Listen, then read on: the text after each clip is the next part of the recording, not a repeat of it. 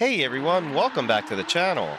Today I have a quick fix video for you for those of you that may be experiencing these grayed out tiles on the user interface, as well as you're not able to select live weather when you are spawning into the sim. Coming up on this episode of 2020 Flight Simmers.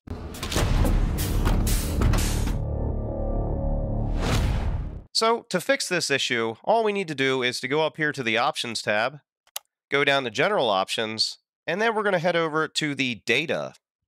Once you're on the Data tab, you'll see that the online functionality is most likely going to be turned to off. So we're just going to come over here and tick that back to on, make sure everything else is on, hit apply and save. And now what you want to do is to restart the sim. All right, so now that we're back in the sim, as you can see, those tiles are not grayed out anymore, and you should be able to select your live weather now. Thanks everybody for joining us on the channel today. If you found the video useful, go down below, hit that subscribe button, tick that little bell, and smash on that thumbs up button. To all my flight simmer friends around the world, keep the blue side up.